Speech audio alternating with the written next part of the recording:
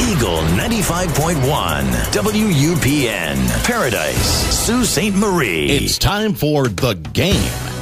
Eagle 95.1 proudly brings you The Game, the Twin Sault's only regional and national sports show. For the next hour, we'll get an in-depth look at sports in the Eastern Upper Peninsula and Algoma region and hear from coaches and players involved in The Game. Now, let's join Scott Nason at the Wicked Sister on Ashman Street in downtown Sault Ste. Marie, Michigan, for tonight's broadcast of The Game on Eagle 95.1. Time to play the game. Time to play the game.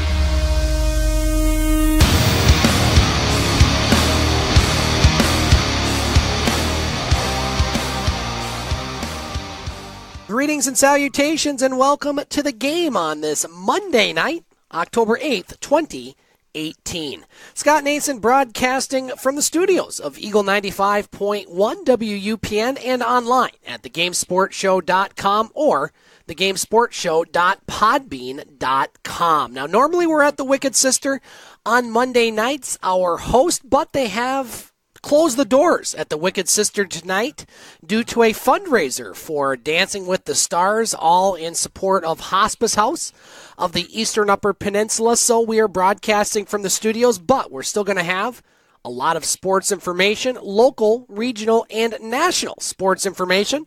And we'll be joined around 6:30 by Butch Davis from Butch On Sports, who will get us up to date on what's going on in the Metro Detroit sports world, including a big win by the Detroit Lions yesterday afternoon at Ford Field. And then we'll have our round table around 7, myself, Butch Davis, and E.J. Russell, Cleveland sports enthusiasts from Escanaba, Michigan, will be joining us. And, well, we're hoping to be joined by Dave McKeag, co-host of The Game from the Wicked Sister and host of The Game Sports Show from Sports Center Bar and Grill, along with Northern Superior Brewing Company and Silver Creek Golf Course. Now, happy Thanksgiving to all our Canadian listeners. We'll see how long it takes Dave to finish his Thanksgiving meal. He's not 100% sure if he can join us, but we definitely are looking forward to him if he does. But first and foremost, let's get everyone caught up to date on what's going on in the world of local sports. And let's begin with high school football from this past weekend in a game you heard on Eagle 95.1 with Todd Olmstead. It was the Engadine Eagles punching their playoff ticket and continuing their long streak of Weather Bowl victories on Friday night, as the Eagles got off to a slow start before taking control in the second half and posting a 57-20 win over the Brimley Bays in Great Lakes 8 East Division football game.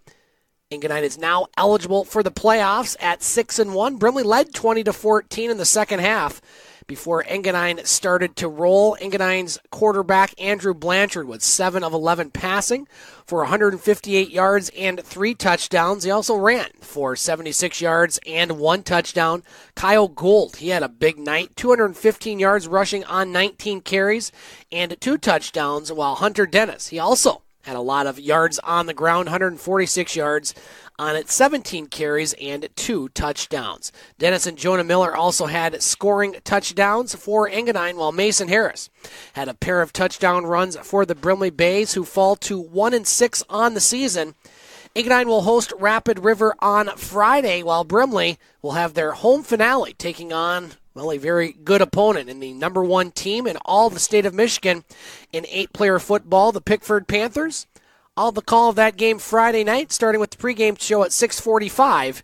The opening kickoff at 7 on Eagle 95.1 WUPN or online at Radio Eagle Soo. That's SOO.com. The Cedarville Trojans, they dropped a 28-20 decision at home Friday night to Rapid River to fall to 4-3 on the season. Quarterback Tristan Masuga for the Trojans, 14 of 32 passing for 280 yards and 3 touchdowns. Masuga tossed a touchdown pass of 33 yards to Gunnar Fountain, 74 yards to Trey Pocan, and 13 yards to Seth Bale, all in the first half. Cedarville now 4-3, and they're going to need 2 wins to guarantee themselves a spot in the 8-player football playoffs. 1 win may do it. They could sneak in at 5-4, and they're probably going to have to get Friday night's game, as they'll be at Rudyard on Friday before finishing the season at Pickford. So if Cedarville is going to get the win, they need 2. But they definitely want to get the one in Rudyard on Friday night. St. Ignace kept their playoff hopes alive in 11-player football in Northern Michigan Football Alliance Legacy Division play at home Friday night as they rolled over winless Indian River Inland Lakes by the score of 42-10. St. Ignace sophomore Garrett Rickley ran for 276 yards along with 3 touchdowns on 27 carries. He also caught 3 passes for 63 yards and a touchdown. Ryan LeVake added 120 yards on 12 carries and 1 touchdown for the Saints, who had over 400 yards of rushing offense. Now, St. Ignace at 4-3, they're going to need a couple wins in their last 2 games to make the playoffs. And they have a tough one at home on Friday against 6-1 Rogers City, who we'll talk more about in a moment. And they'll have their regular season finale also at home against Gaylord at St. Mary's. Newberry out of playoff contention, lost a game at home to Bark River Harris on Friday by the score of 29-22. Newberry now 2-5 on the season. They'll have their home finale on Friday, where they will take on Johannesburg Lewiston. The Soo High Blue Devils' chance at the playoffs took a major setback on Friday night at Rogers City as the Hurons defeated the Soo High Blue Devils for a 20-16 win. So Soo High sits 4-3 on the season, and they have a chance to make the postseason, but they're going to need 2 wins, including at home Friday night against winless Indian River Inland Lakes. Then they'll finish the season at home against Gaylord. Gaylord dropped a tough matchup this weekend to Petoskey. So the Blue Devils and St. Ignace still have playoff aspirations along with Cedarville, but all those teams are going to need some wins. Rudyard, they're out of playoff contention, you would think, at 3-4, although there is a slight chance they could sneak in at 5-4. Well, they helped their cause on Saturday at Kearney Nadeau, winning on the road 76-32. So the Bulldogs are going to need a couple wins, including at home Friday against Cedarville. Well, we know Pickford is in the playoffs, and we know they're going to host probably a bunch of games. Looking for their first ever state championship in 8-player football. They improved to 7-0 and remain the number 1 team in all the state of Michigan on Saturday as they took on Superior Central at Eben Junction and rolled over the Cougars by the score of 70-22. Ain't no stopping this Pickford team, at least in the regular season, and Brimley will try to stop the Panthers on Friday night as Pickford will take on Brimley. Again, you can hear that game on Eagle 95.1. Sioux Ontario High School football from this past week. It was the Cora Colts clinching first place in the senior high school division as they improved to 5-0 with a 38-23 win over St. Mary's on Friday night at Superior Heights. Tyler Brechen had a big day for the Colts, caught 4 passes for 88 yards, also a couple touchdown passes while running in another. As Nick Gervasi, he had 12 carries for 113 yards for Cora, including a touchdown run of 13 yards. And Cora quarterback Jordan Robinson-Wright, a guest on the Game Sports Show with Dave McKeag last month, he threw for 218 yards in the win, completing 10 of 18 passes. With White Pines folding at the senior level, St. Mary's will not have a game next week as the Knights were scheduled to face the Wolverines on Thursday night, while Cora will wrap up the regular season at home on Friday night. Actually, I should say at Superior Heights, taking on them. Superior Heights 2-3 on the season. Let's move on to high school cross country. This past Monday, the Newberry boys edged out Brimley on a tiebreaker to take top honors in the second leg of the EUP Conference Jamboree on Monday. The tiebreaker was based on senior Jack Fillmore, Newberry's number 6 runner. He placed 20th in the 3.1-mile race at 20 minutes, 10 seconds, while Brimley's 6th runner was 26, so you can't get much closer than that. Rudyard finished 3rd for the boys. Brimley's junior Austin Plotkin earned top individual honors for the boys once again, running the 3.1-mile race at 17 minutes flat. That's fast. Followed by Cedarville junior Thomas Bone and Newberry sophomore Eprin Evans. For the girls, the Saints won the meet on Monday, followed by Cedarville and Engadine. St. Ignace senior Elizabeth Becker was the girls' champion, finishing just a hair over 20 minutes. She was followed by sophomore teammate Hallie Marshall at second, Cedarville's Liliana Kaysen at third, Engadine freshman Leah Gould at fourth, and Cedarville's Zoe Ator finishing fifth. Over the weekend, the Soo High Blue Devils boys team celebrated their only home cross-country meet of the year, finishing first place at the 22nd Annual Elks Invitational on Saturday. Placing 6 runners in the top 10, all under 18 minutes. The Blue Devils scored 30 points for the victory. Jason Wyman was 4th for the Blue Devils with a time of 17 minutes, 18 seconds, while Cedarville's Thomas Bone was the top EUP individual finisher. South Lyon won the girls' meet with 35 points, followed by Harbor Springs. Soo High was 3rd, with Soo High's Haley Knowles finishing 2nd overall in the meet. Now, all schools are scheduled to run in the Straits Area Conference Jamboree at Rudyard on Tuesday.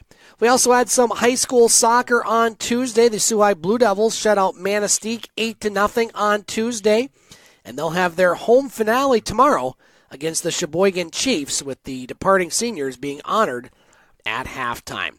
Some high school volleyball from this past week. On Tuesday, the Soo High Blue Devils defeated Boyne City by a 3-1 count. Brimley over Engadine also by a 3-1 count, and Pickford over Detour by a 3-2 count. As well, we're getting pretty close to the conference championships in high school volleyball. And of course, we'll have the regionals coming on at the end of the month, districts and regionals. So good luck to all the high school athletes, as October, a very busy month, ending the regular season and getting ready for the postseason. We're going to take our first break on the game and continue our local sports roundup. We come back, we got a lot to talk about from the world of junior hockey. The Soo Greyhounds were on the road 4-3 this week out east. The Soo Eagles and Soo Thunderbirds in action, and the Soo Indians winning a big tournament down at CompuWare. We'll talk about that and Laker athletics coming up, including the Laker hockey team starting the season on the good note, not once but twice out east. We'll also talk Laker tennis, volleyball, cross country, and more. That's coming up on the game here on Eagle 95.1. Get Wicked Catering from the crew at the Wicked Sister. We like to think of ourselves as foodies. While our favorite foods are paired with a beer tasting at the Wicked Sister, you can now have the same creative menu for your next catered business luncheon, family get-together, wedding, or holiday party. Our white truffle risotto appeals to your gluten-free and vegetarian guests. Add sautéed shrimp or freshly grilled chicken for a pop of protein. Or let us build you a custom menu to suit your needs. From plated events of 15 to buffets for 200, the Wicked Sister will cater your event with tapas, snacks, cravables, or a full sit-down dinner. The Wicked Sister, where you'll be treated like family, whether you like it or not. The Game Sports Show would like to thank an additional sponsor and additional home to the Game Sports Show, Sports Center Bar and Grill. Sports Center Bar and Grill, located on 624 Wellington Street West, Sault Ste. Marie, Ontario. Sports Center rated top sports bar for the second year in a row. At Sports Center, enjoy their famous 75-cent wing night along with delicious Molson products on tap, along with a great atmosphere and other great food options available as well. Sports Center Bar and Grill, the Sioux's best sports bar. The Game Sports Show would like to thank an additional sponsor and special edition home to the game, Silver Creek Golf Course, located on 104 Bellow Lake Road, Garden River, Ontario. And also shout out thank you to Silver Creek GM Jamie Henderson. Silver Creek Golf Course has many specials to offer for 18 holes, 9 holes, and even Twilight Deal specials. It does not matter what your level of golf game is, it is a must to enjoy the scenic course, memorable experiences that Silver Golf Course offers. Silver Creek also offers a Thursday wing night for you to enjoy food after a stellar time on the course. You can book your tee time by phone or online at golfsilvercreek.com. Silver Creek Golf Course, where all are welcome to play.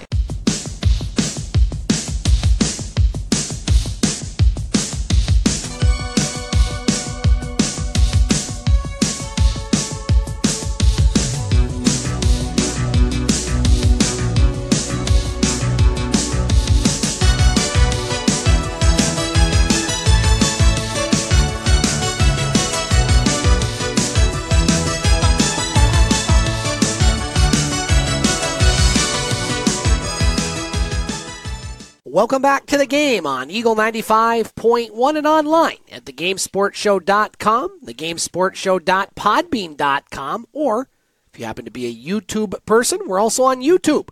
Just look up the Scott Nason channel. Scott Nason broadcasting from the studios of Eagle 95.1 on this Monday night in the Twin Saults. Our normal location, the Wicked Sister, is having a fundraiser for hospice. We'll be back there in a couple weeks. Now, we won't have a show next week, next Monday, October 15th. So our next game from the Wicked Sister will be on Monday, October 22nd. We'll be joined here in a few minutes by Butch Davis from Butch On Sports, who will get us up to date on what's going on in the Metro Detroit sports scene. And then coming up in the second hour, our roundtable, including myself, Butch Davis, E.J. Russell, and possibly Dave McKeag, host of the Game Sports Show from Soo, Ontario. Let's continue our local sports roundup, and let's focus on junior hockey. For this segment, the Soo Greyhounds were on their longest trip of the season, their longest road trip of the season. Starting off on Thursday, they fell to the Peterborough Petes by the score of 5-2, giving up 4 third-period goals. Morgan Frost and Zach Trott scored the goals for the Hounds, who gave up 44 shots on goal, with Matthew Villalta taking the loss on Thursday. The Hounds would rebound in Kingston on Friday, the former stomping grounds of one of our contributors, Brad Cochamilio from SooToday.com. Rookie netminder Ethan Taylor earned his first win in net for the Hounds on Friday as the Hounds defeated the Frontenacs by the score of 4-1. Jordan Sambrook, Mac Hollowell, Ryan O'Rourke, and Rory Cairns scored for the Hounds. They were in action yesterday afternoon in the nation's capital, known as Ottawa, and it was all 67s. As the Hounds dropped the final game of their 3-game road trip on Sunday afternoon, losing at Ottawa by the score of 6-2. Matthew Villalta, he gave up 6 goals on 20 shots before he was pulled in the second period. Roman Tuchek and Morgan Frost scored the goals for the Hounds, who are now 3-1 on the season. Now, they've only had 1 home game, but they're going to get 3 home games this week, including Wednesday, as they'll host the winless Flint Firebirds. They'll also be at home on Friday night, taking on the undefeated Kitchener Rangers, and home Sunday afternoon against North Bay. Let's move on to the NOJHL. The Soo Eagles and Soo Thunderbirds both in action, and well, it was a tale of 2 different weekends. We'll start with the not so good, as the Eagles lost a pair of games over the weekend, including on Friday. A tough loss to the Espanola Express by the score of 3-1. Espinola's goaltender Joel Rainville, he made 40 saves to earn the victory for the Express, just their second of the season. Kyle Quinn scored the only goal for the Eagles on Friday night, while netminder Joseph Benedetto made 30 saves in net for the loss for the Hounds. And they had a game on Saturday at home against Blind River, a team they've already beaten twice in 2 games. Well, they didn't beat them 3 times in 3 games, and it was the Beavers with a 3-1 win on Saturday at Puller Stadium. Ethan Graham's goal in the second period proved to be the winner. Cam Parrott scored his first ever goal for the Soo Eagles, and it was the only goal that they would score for the Eagles, who have now lost 3 straight, just scoring 3 goals in their last 3 games. And their record is 4-7. They'll look to turn it around this week, as they will be in action at the NOJHL Showcase in Sudbury starting tomorrow afternoon. They will take on French River at 1 o'clock. They'll also take on Hearst Wednesday morning at 11:15, and they'll be at home on Saturday. I'll be doing that game for Hockey TV against the defending NOJHL champion and host of this year's Dudley Hewitt Cup, the Cochrane Crunch. And you can hear the podcasts of our Hockey TV broadcast, the audio portion for the Soo Eagles home games, on the GameSportsShow.podbean.com. Well, the Soo Thunderbirds continued their fantastic play to start the season, as they had a pair of games over the weekend and won them both, including on Saturday night, the Thunderbirds were in action, and they defeated Espanola by the score of 5-1. Lucas Terrio, boy, is this guy having a great start to the season. He had his first NOJHL hat trick on Saturday night. He also had an assist for his efforts. Nick Smith had a goal and 2 assists for the Thunderbirds on Saturday night. William Anderson made 19 saves for the win.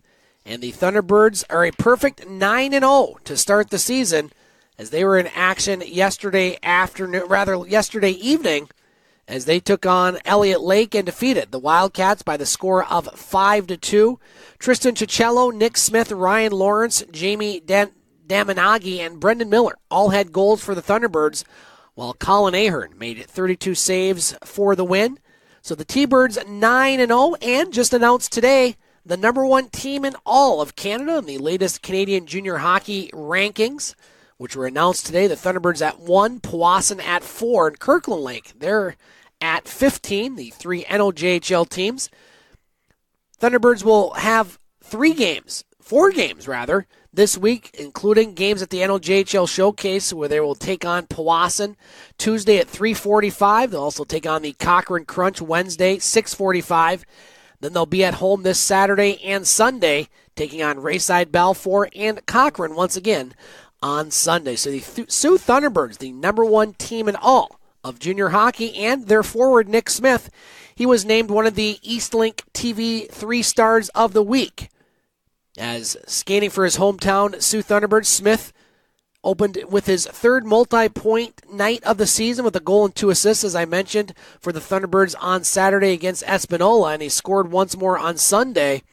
And he's had 4 straight games where he has scored, and the 19-year-old is playing at over a point-per-game pace for the Thunderbirds so far this year, with 6 goals, 5 assists for 9 contests. And this Thunderbirds team, they mean business. That, no question, has been answered here over the first 9 games. You can hear more about the Thunderbirds with Dave McKegg and his crew from Northern Superior Brewing Company. They're going to have lots of Thunderbirds information this year, including they're going to have some pregame and postgame interviews, along with interviews with the coaches and more. And you can hear Dave McKegg on this podcast page and thegamesportshow.podbean.com. We are hoping to have some guests from the Sioux Indians, but due to our location change, we're going to bump that to a couple weeks, as the Sioux Indians were at the CompuWare Invitational, and they came away with the title.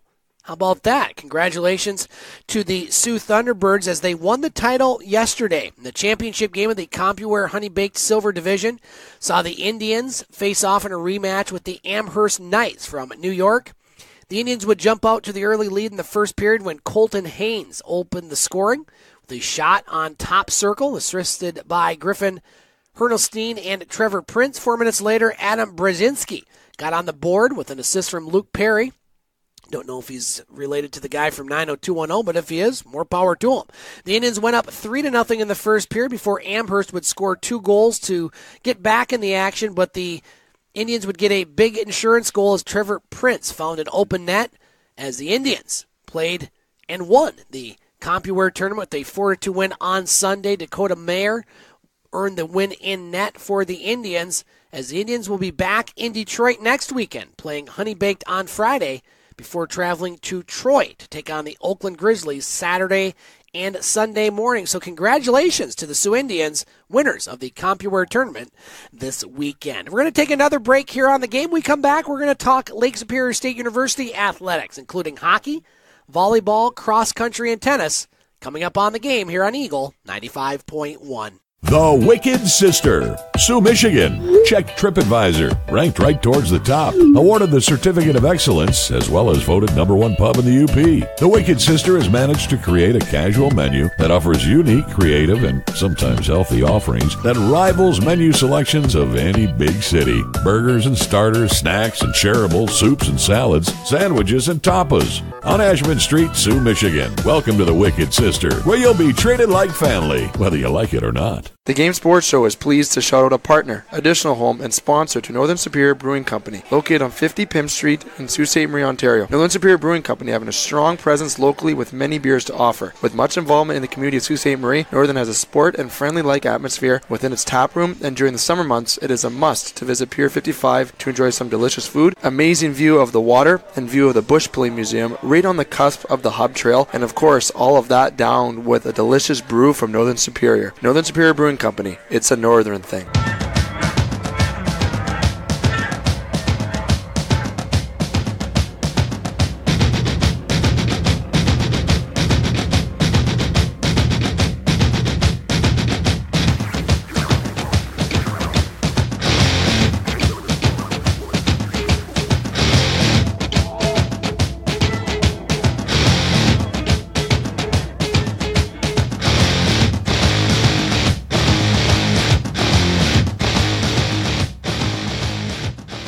Welcome back to the game on Eagle 95.1 and online at thegamesportshow.com, thegamesportshow.podbean.com, or on YouTube. Just look for the Scott Nason channel. Scott Nason broadcasting on this rainy Monday night from the studios of Eagle 95.1. We'll be back at our location on Ashman Street, known as the Wicked Sister, in 2 weeks. On Monday, October 22nd, they're having a fundraiser tonight at the Wicked Sister for Hospice of the EUP. And next week, I will be out of town. So you have a couple weeks to wait for our latest edition of the game. Coming up in our next segment, we'll be talking to Butch Davis from Butch On Sports, who had a very busy weekend covering the Lions, the Red Wings, the Pistons, high school football, college football, and more. And then we'll have our roundtable in hour 2. Yours truly, along with Butch, E.J. Russell, Cleveland sports enthusiast from Escanaba, Michigan, and possibly, just possibly, Dave McKeag from Soo, Ontario. A very happy Columbus Day and Canadian Thanksgiving to all, and a very happy weekend for Laker athletics, especially their hockey team, as they started the season at Merrimack. Now, these are the first games against Merrimack College since back in 1988, when the Lakers and Merrimack played a 2-game total goal series in the quarterfinals at the Norris Center, back when it was the Norris Center. The Lakers would advance from that series to win their first ever national championship in 1988.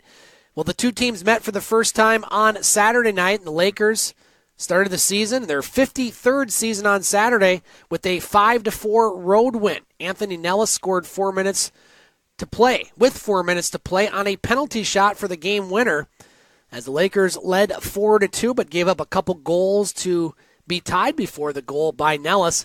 Diego Cuglietta had a pair of power play goals for the Lakers, while Braden Geslinger also had a shorthanded goal, and Max Hummets scored on the power play. Special teams definitely working for the Lakers on Saturday.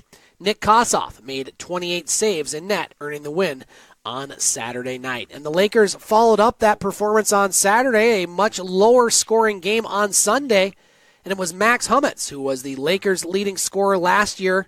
Well, he found the back of the net with less than a minute to play in the second period, and Lakers goaltender Markins Mittens stopped all 31 shots he faced, as the Lakers earned the 1-0 win on Sunday and the weekend sweep of the Merrimack College squad. Now the Lakers will return home to Taffy Able Arena this weekend for a 2-game exhibition set against Nipissing College. Those games Friday and Saturday night. Literally hot off the presses, the WCHA have named their Players of the Week for this past weekend, October 6th and 7th. And a couple Lakers were named Players of the Week, including the WCHA Goaltender of the Week, Marcus Mittens, sophomore from Lake Superior State University, one of only 3 goaltenders to earn a shutout on the opening weekend and to post a clean sheet on the road. Mittens was sensational in the Lakers' 1-0 sweep clinching win on Sunday. After not playing on Saturday, the sophomore turned aside all 31 shots he faced, including 25 after the Lakers scored the lone goal 30 seconds into the second period. Mittens' first shutout, actually his second shutout, and his first career WCHA Weekly Award from the late native from Latvia. And also mentioned, honorable mention for Forward of the Week, Max Hummets, who had a pair of goals, including the lone goal on Sunday. So a great start for the Hockey Lakers. Let's hope it continues here over the weekend and throughout this season. Lots of Laker athletics at home this weekend, including volleyball. The Lakers took on a couple GLIAC opponents, including Davenport on Friday. It was Davenport winning by a 3-0 count. Junior Amanda Reed had 14 kills to lead the Laker offense. Freshman Kelly Walter had 6. Leading the Lakers in assists was senior center Lauren Lusikic, who had 13, while freshman Hallie Grolke tallied 9. The Lakers were in action on Saturday, took the first set from Grand Valley, but the Grand Valley Lakers would defeat LSSU by a 3-1 count. With the loss, the Lakers' record falls to 3-15. Junior Amanda Reed led the Lakers in kills once again with 16, followed by freshman Bethany Wilson tallying 10. The Lakers will return to action next weekend as they travel to Indianapolis to participate in the GLIAC Great Lakes Valley Conference crossover. They'll be back at home October 26th and 27th as they will host Northwood and Northern Michigan. Laker women's tennis team on the home courts this weekend, and they lost a tough one on Saturday to Grand Valley State by a 4-3 count. The Lakers would start the match strong as they won number 1 doubles. Tara Harvey and Nadige Kua lost 6-4, while number 2 doubles Alexis Andrewen and Margot Miller won 7-5. Senior Janae Andrews and Allison Granville won the battle at number 3 doubles. In the singles portion, Druin won at number 1. Number 2 singles, Kua lost. Harvey lost at number 3. Muller won all 3 sets at number 4. And the number 5 singles spots, Keegan Malpass lost. Rounding up the lineup was Granville at 6 singles, and she fell in straight sets. And the Lakers would get a big win on Sunday in GLIAC action as they won their first match against Ferris State since 2012. As the Lakers won by the score of 5-2, they continued their solid doubles play Sunday morning, taking the point away from Ferris. In number 1 doubles, Tara Harvey and Nadige Kua won 6-3, while at number 2 doubles, Alexis Andrewen and Margot Muller won 7-5. Ferris State would win at number 3 doubles, but the Lakers would keep the momentum rolling in singles. Druin won 6-2, 6-1 at number 1 singles. Kua won 6-3, 6-3 at number 2, and Harvey won a 3-set thriller, winning 6-4 in the third. At number 4 singles, Muller won in straight sets.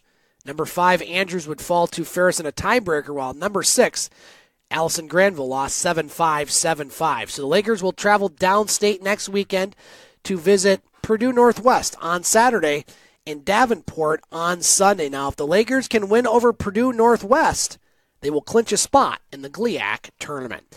And finally, let's end this segment with Laker cross country. We heard from their assistant coach a couple weeks ago. The Laker men's and women's cross country teams completed the Hillsdale College Invitational on Saturday, where both teams finished second place.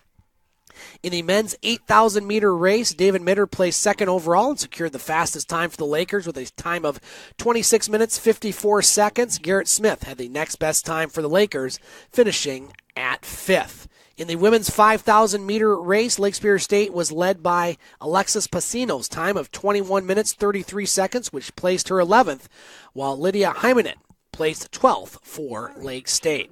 The Lake State will head to Detroit to participate in the Wayne State Invitational on October 20th. So that is a very busy local sports roundup, but that is not all the sports we will talk about tonight. We're just getting started, including coming up next, we'll be talking to Butch Davis, co-host of this show and host of his show, Butch On Sports, which you can find on our podcast page or on the webpage of the game, thegamesportshow.com. But you're going to talk about that big Lions victory at home against Green Bay. Also talk about the Red Wings start to the season, college football, high school football, Pistons exhibition basketball. Who knows, maybe we'll even talk about the WWE Super Show, which happened in Australia this weekend. That's coming up next on The Game here on Eagle 95.1. Get wicked at Wicked Sister. You'll find the best tasting food for you and your family. Start off with some wicked appetizers like the crab dip, served with soft pretzel bites and warm non-bread strips, and delicious boneless chicken wings that are antibiotic and hormone free with 5 choices of sauces. Try the barbecue pulled pork sandwich or the #1 selling drunken cow burger and the chicken caprese flatbread. Check out the Wicked Sister gluten-free menu and catering. The Wicked Sister, downtown Ashman Street, 7 days a week. The Game Sports Show would like to thank a list of additional sponsors. North Shore Sports and Auto, new location located on 647 McDonald Avenue, Sault Ste. Marie. A family-owned and operated business with doing business in Sault Ste. Marie for over 10 years. Loads of products available for your enjoyment for all seasons. North Shore Sports and Auto, we understand the importance of quality service and products, and we work hard to ensure that all customers have a positive experience before and after each and every sale. North Shore Sports and Auto, meeting all of your new and pre-owned equipment needs. Special thanks to Salon. The Salon, located on 589 2nd Line East, Sault Ste. Marie, Ontario. Owned and operated by Mike Cuglietta. Book your appointment today at 705-941-9191 or via online at https://thesalonsoo.as.me-. The Salon, making the Soo beautiful, one haircut at a time. As well as a shout out to the Superior Pro Shop. The Superior Pro Shop, located inside the Community First Credit Union Superior Arena on 285 Northern Avenue East, Sault Ste. Marie, Ontario. Owned and operated by Jeremy Paquin and ran by Larry Monroe. Superior Pro Shop for over 40 years meet all of your skate sharpening, skate repair, and hockey needs. Also to Discover the Canvas. Discover the Canvas, located on 317 Wellington Street West, Sault Ste. Marie, Ontario. A beautiful new renovated building owned and operated by expert artist and Sioux native Katrina Thibodeau. Katrina taking her talents of the ink in Sault Ste. Marie and truly creating the best and most realistic art locally. Call Katrina today at 705-450-8099 or email her at discoverthecanvas@gmail.com to book your tattoo or consultation today.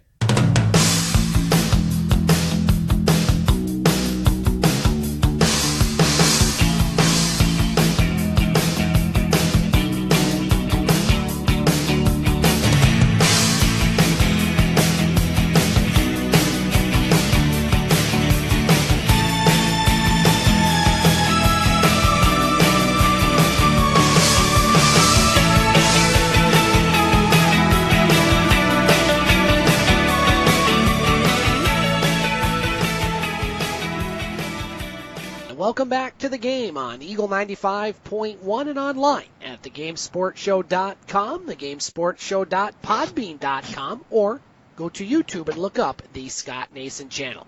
Scott Nason broadcasting from the studios of Eagle 95.1 on Ashman Street in downtown Sault Ste. Marie, Michigan. Coming up in our next segment, we'll be joined by E.J. Russell, Cleveland sports enthusiast, and a guest on our roundtable, including myself and our next guest, weekly contributor, co-host. His name is William Davis III. We like to call him Butch, and he is host of a show you can hear on our podcast and webpage, thegamesportshow.com. His show is called Butch On Sports, where you can hear about what's going on in the Metro Detroit sports world. Butch joins us each and every week to give us his insight, comment, and firsthand knowledge of what's going on in Detroit. Butch, how you doing on this Canadian Thanksgiving and Columbus Day? Happy Thanksgiving to you, sir.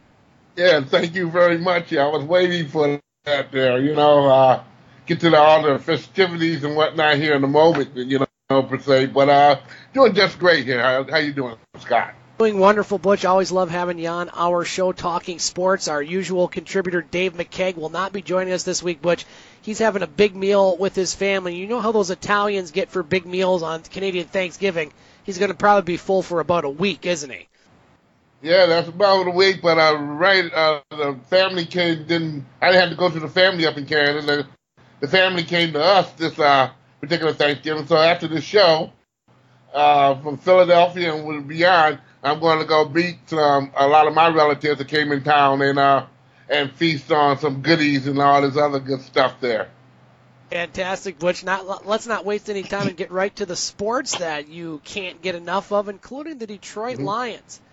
As the Lions took advantage of quite a few mistakes, forcing the Green Bay Packers to a 24-0 deficit at one point at Ford Field, as Matthew Stafford threw for 2 touchdown passes. LeGarrette Blount ran for 2 scores, lifting the Lions to a 31-23 victory over the Green Bay Packers. Detroit effective in the red zone, 4 for 4, including 4 touchdowns. They ran the ball. They didn't turn over the ball, Butch, and they looked much like they did 3 weeks ago against New England, like a complete football team. The Lions 2-3, have a bye next week before resuming action at Miami. Butch, Lions over Packers, your thoughts? Well, I'm not going to be that gracious to the Detroit Lions. I would not. I can't. Let's thank the field goal kicker and extra point kicker of the Green Bay Packers for making it all possible for the Detroit Lions there, because they almost got shot in the foot. It was very, very humbling to hear about that the Lions were last in the NFL in red zone efficiency there, but they tried to do their very best, and they did when they got opportunities to score, and that's something that I'm going to, stand up and holler about there. They did take advantage of the opportunities of scoring there when Green Bay was shooting itself in the foot. An extraordinary game with the defense, per se. I felt that could have been a little bit better, but I was very, very proud of the job that the cornerbacks did. They're looking like cornerbacks of a championship team when they play the way they play there, and I'm very, very happy with that. Very happy with the running game. I still think Johnson should, or the runners of the Detroit Lions should get the ball more. However, they did run the ball. When they did run the ball, they ran it very efficiently there, and they kept Green Bay off balance there. So, very good game for them all together there. Let's move on to the Detroit Red Wings. You were at the home opener last Thursday where the Wings lost to Columbus 3-2 in overtime. The Wings also in action last night, late night, losing at Los Angeles by the score of 4-2. They'll be at Anaheim later tonight at 10 p.m. Butch, your thoughts on the Detroit Red Wings start here very, very early into the season? I was very happy to see the hustle when I was down there at Little Caesars Arena on Thursday there when they played. They played like a team that is going to be a lot faster, a lot more physical. I was very, very, very gracious of seeing them protect their goaltender a lot better than I have in years past there. I'm very, very intrigued in that, and hopefully that gets better. If that gets better, unlike what they did last night, they didn't protect Bernier that better at all. But Thursday they did an absolutely good job. They got a point out the deal, and that's nothing to snuff at there on Thursday. However, when they went yesterday and played, I would give them maybe a C- there. I can't say the travel woes got to them because they left out of town exactly on Friday. Probably got to practice on Saturday and played yesterday, Sunday. Going to play a back-to-back. So that's going to be something to look forward to and see if the Red Wings can still have those legs, those young legs, unlike some of the other teams in the NHL who may not have them. See if they bounce back and give the Anaheim Ducks something to look forward to as far as some competition there. Butch, let's move on to the Detroit Pistons. A week and a couple days away from their regular season opener, Wednesday, October 17th, hosting the Brooklyn Nets. Well, they're hosting the Brooklyn Nets here tonight in preseason basketball. They also have a game at home Wednesday against Washington, at Cleveland on Friday. Butch, it's very, very early with the Detroit Pistons. Anything that you've seen or anything of significance to report? Not much. I'm right now, you can tell that Casey is trying out all the young kids. He's been very careful about even playing Jackson, okay, because he sat out the 2 games. And I don't expect him to do a whole heck of a lot here at home when they play tonight and also maybe on Wednesday, which I'll try to get down there and see if I can take a wee look at the team in this preseason ways and talk to the coach. But again, that's going to be a progression that, you got to wait and see. He's not really peddling on the veterans so much there. Andre Drummond has looked the tip of shape as he has played some good games here. So far, so good. I'm glad to see that. He seems a lot stronger, a lot more lighter on his feet there. So, again, exhibition season, you can't put a lot of stock on there. I'm going to wait for the regular season. But, again, try to get down there Wednesday and take a wee look at them and see what goes on as far as them playing the young kids are concerned and getting them acclimated. I'm looking for better things from the Pistons than I have in quite some seasons past. Butch Davis joining us on the game. He'll continue to be with us for the roundtable coming up in hour 2. Butch, you recapped a lot of high school football on your show, Butch On Sports, this weekend, which you can find at Butch On Sports. At Simply Butch 2, that's TOO.podomatic.com or on thegamesportshow.com. We recapped what's going on in the world of high school football in this neck of the woods. We are getting down to the nitty-gritty, just 2 games left in the regular season. Lots to shake out, and we're going to be talking playoffs here in a couple weeks, aren't we? Yeah, we're talking playoffs probably tomorrow on Butch On Sports, as I'm going to go and kind of reveal from up north where you're at until down south down here of the teams that already have put their little ticket in for the showdown of the districts in October, which is about maybe 3 weeks away here and some change here. So, a lot of teams are getting wound up here. We got a lot of qualifiers this week. Very surprising. And right now, this is the 8th week of play there. So, not too much time left for some teams to try to make it into the dance.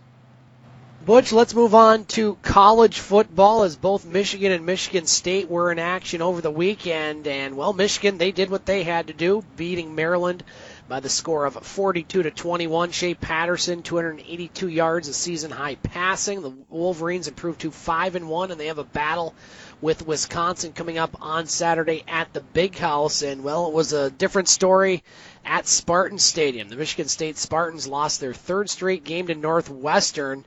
And most of the game looked completely lost, to be quite honest, on the offensive end as, well, it was Clayton Thorson torching the Michigan State defense, 373 yards, 3 touchdowns, as Wildcats improved to 2-3. Michigan State falls to 3-2. They'll be at Penn State on Saturday. And Butch had a chance to watch a lot of that game, and I know a lot of people very upset with Michigan State and their offensive coordinator and some of the play calling. This season is looking more like the 3-9 season, at least what I saw Saturday, than what we've seen last season. Michigan State, they're in a pretty tough spot right now coming up because they still got to play Penn State, Michigan, and Ohio State. And the way they look, I don't see them having any chance against any of those teams. I'm going to highly agree with you on that one there. Michigan State did not look like the team that has been advertised as a strong Big Ten contender there. They look very flat. I know that after party at homecoming was not what they're going to be expecting there. I know that for sure. We flopped that over to Michigan there. They started off a kind of wacky there with the kickoff return. But they did fight back. Their defense did show up and played some great football there. For Michigan, I'm looking for them to get a lot better. Now a lot worse. You can tell that Patterson's a lot more comfortable now in dealing with some offense and being able to ad-lib some of the plays that kind of get whacked up there, and him being able to be a lot more mobile than quarterbacks that pass really helps Michigan right now a great deal. Plus their running game is getting better. So hopefully Michigan can persevere their schedule, because their schedule gets very, very tough. And I'm quite sure Michigan State right now is ailing and licking some wounds, and they're going to either get the coming to Jesus meeting in their clubhouse there in order for them to get better there. Both teams are primed to go, for some off-season play in there. Michigan State right now has to do a lot better in their offense there. Their offense is non-existent. Their defense does not look that good either there. So I can't just say the offensive coordinator should get a blame as far as the play calling is concerned. You can either go along with the program and get the doggone job done, or you can't. But again, the defense didn't look all that good either in that particular game.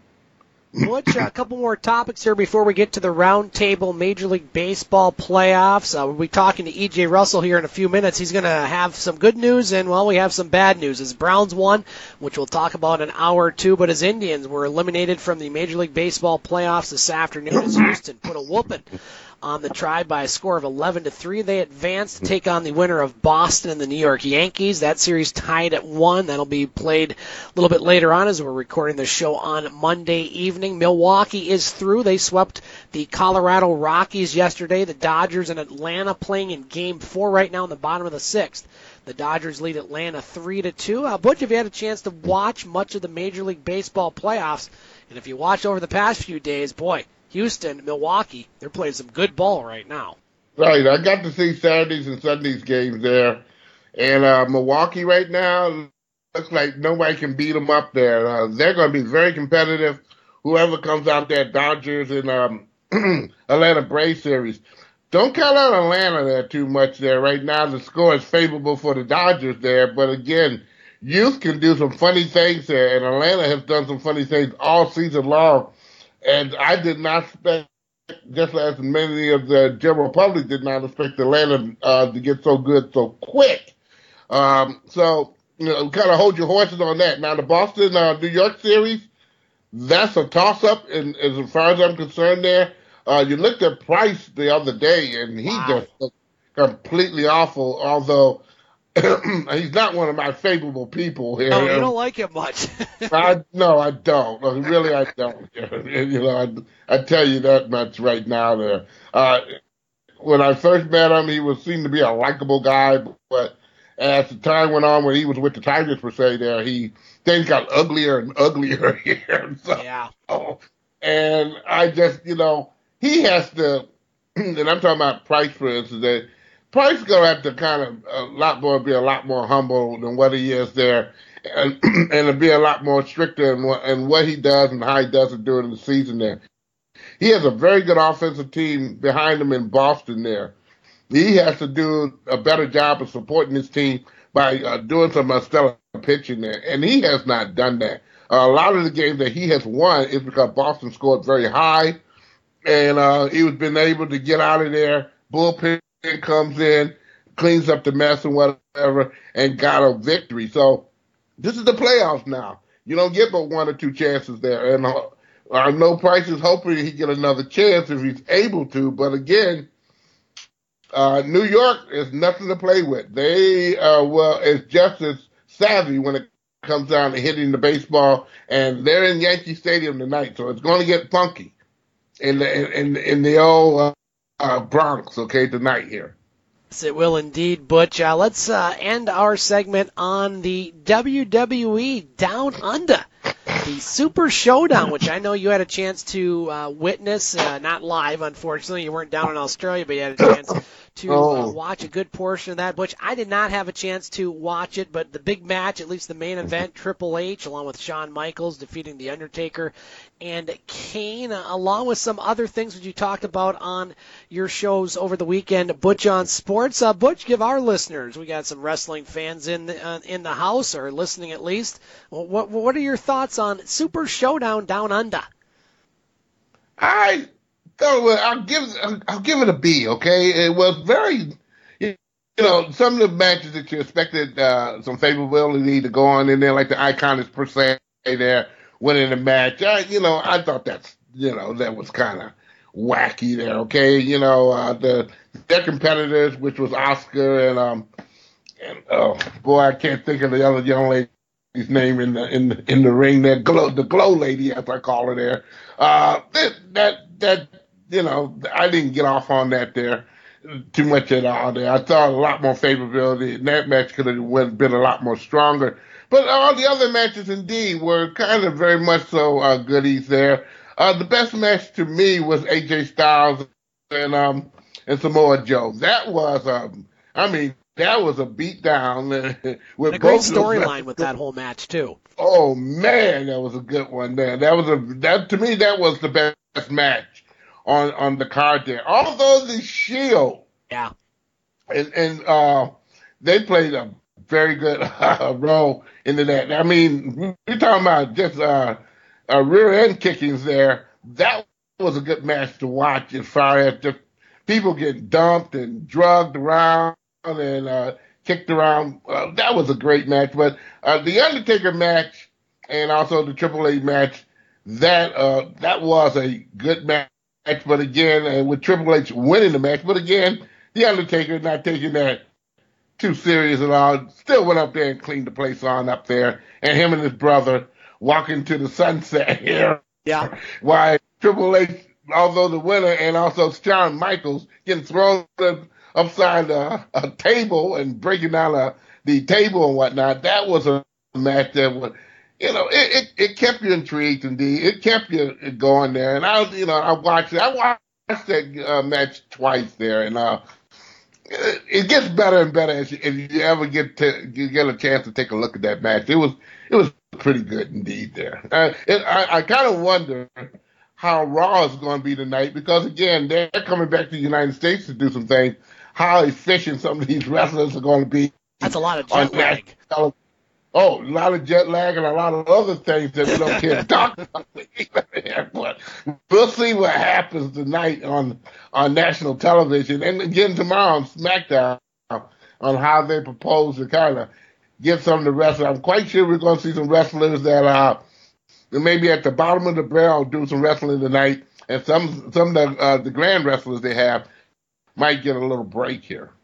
Butch, a couple things before we end. SmackDown 1000, the 1000th episode, I believe, is next week, if I'm not mistaken. That's going to be interesting. Some rumors as far as who may be coming back, and I think you talked about it on your show, but one of my favorite moments from last week's Raw, you talked about Seattle getting a hockey team. Well, they were at Seattle, and one of my favorites right now, of course, is Elias. I mean, he is absolutely fantastic on the mic, and being paired up with Kevin Owens, I think, is even better on the mic. These are two of my favorite guys. And Elias is very famous for trash talking the crowd. And when he made a comment about good basketball teams leaving or not coming back to Seattle, I got to say, Butch, I have not heard sustained booing in the WWE like that. I'm not even talking more than Roman Reigns there a couple years ago at the WrestleMania. That was some serious crowd heat. Wasn't that fantastic?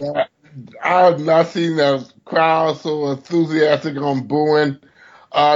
The last enthusiastic particular one when I witnessed in person is when Shane McMahon came to Detroit and scared the heck out of everybody. I mean, that went on for 20 minutes of sustained cheering and whatnot. And I think his father and also his sister, who was in the ring at the time all this happened, was in tears because they didn't know that was that enthusiastic there. But again, Seattle is a place where I lived in Portland for a great many years there. They are very, very, very, the most laid back crowds in the world, and very favorable when it comes down to you respecting their type of living there. But when you say something bad about them, everyone, I don't care, they're Republican, Democrat, Independent, blue shoes, or whatever it may be, they all will jump you, okay? And you don't, and they'll help you get on the plane to get out of town by sundown here. They did not like that. I really caught it on, and I sat up there last week and I laughed. I laughed so hard because that's the way Seattle is, and that's the way Portland is. As far as their crowd, when you sit up there and talk bad about those particular type of country, which is the most beautiful parts of this country there, you are not going to get away with much there. I quietly enjoyed it. I figured you would, Butch, and I did as well. That's going to do it for hour one of the game. You can find Butch Davis and his show, Butch On Sports, as I mentioned, on the podcast page. Simply Butch2, that's TOO.podomatic.com. You can also find Butch On Sports on Facebook and on the podcast page of this show and the web page of this show, thegamesportshow.podbean.com or thegamesportshow.com. Butch, stand by, hang around for a couple minutes. We'll have the round table with yourself, myself, and EJ Russell coming up, so hang tight for a minute, my friend. Okay.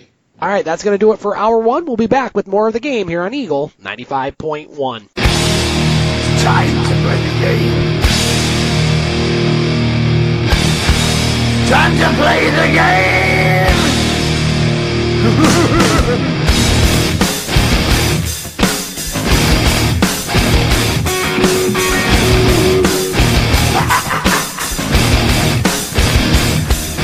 It's all about the game and how you play it. All about control, and if you can take it, all about your day. And if you can play it, it's all about pace. And who's gonna make it? Welcome back to the game on Eagle 95.1, online at thegamesportshow.com, thegamesportshow.podbean.com, or go to YouTube, look up the Scott Nason channel. Scott Nason broadcasting from the studios on Ashman Street. Eagle 95.1 WUPN in Sault Ste. Marie, Michigan. Our usual host, the Wicked Sister, is closed tonight for a fundraiser for Dancing with the Stars, all in support of the Hospice of the Eastern Upper Peninsula.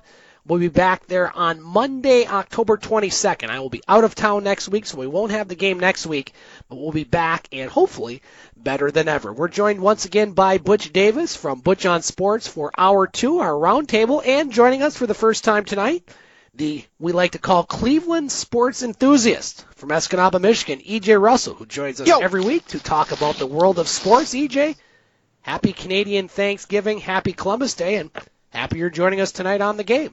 Well, we were kind of joking with this right before we went on air, but, we all got a lot to be thankful for. You guys know what I'm thankful for on this Monday after a Sunday, to give a little hint there. But happy to be on the show, happy to be with you and Butch, and let's do this. Let's do this indeed. EJ, and we're going to give you first topic here on the roundtable. Butch, I'll give you first crack at EJ's topic. So, EJ Russell, what would you like to bring up on tonight's roundtable, sir? Well, I was actually super, super excited for this to be my topic today. And too bad Mr. Electric Avenue isn't here for this.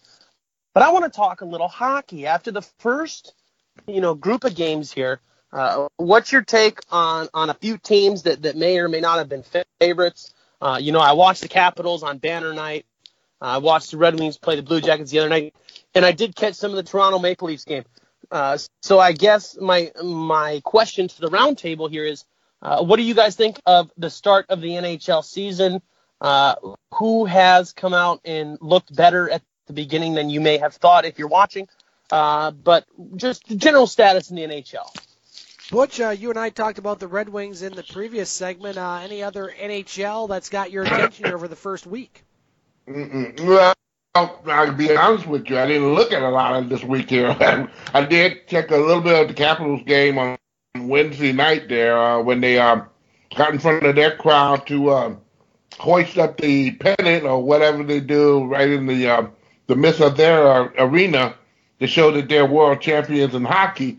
A lot of arguing about that there. But, no, I didn't get a lot of chances to check a lot of teams on out and see the results of them per se there. I was more or less into the Red Wing game from beginning to end.